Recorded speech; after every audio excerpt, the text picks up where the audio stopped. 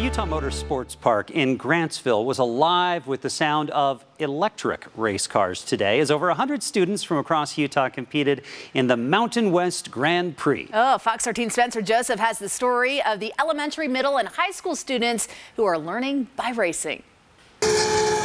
It's a battle of wit and machinery. Trying to go fast and not hitting anybody.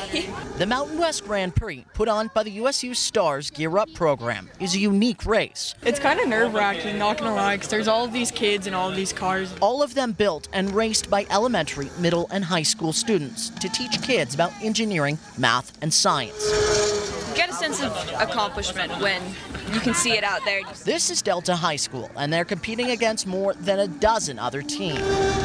And then there's the Formula 24 cars themselves. Many people are familiar with the most famous words in motorsports: drivers, start your engines. Well, for these cars behind me, they're actually running. And they're silent. That's because they're all electric. We're running on a tiny 9-volt battery, so as soon as that battery is dead, we're done.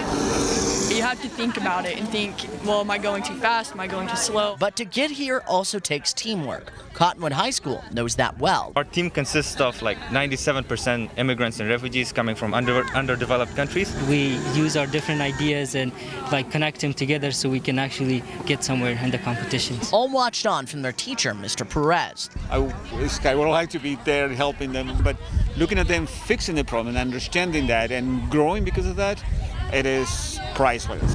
After practice, it was time to get out on track. We're gonna win. You know the racing lines, you know what you're supposed to do, all right? We're gonna win this. Never let the button go. Let's do this, bro. And green flag. Go. Right away, the Cottonwood team developed a problem. But with some cool heads, they were back racing in no time. After 90 minutes, the race was over. But the lessons still remained as the Delta team walked away placing. And Cottonwood High School, even though they didn't win, finishing was just as much of an accomplishment. It doesn't matter if we win or not. It's much of the more experience and having the fun. For any teacher like myself, it's a dream came true. Spencer Joseph, Fox 13 News,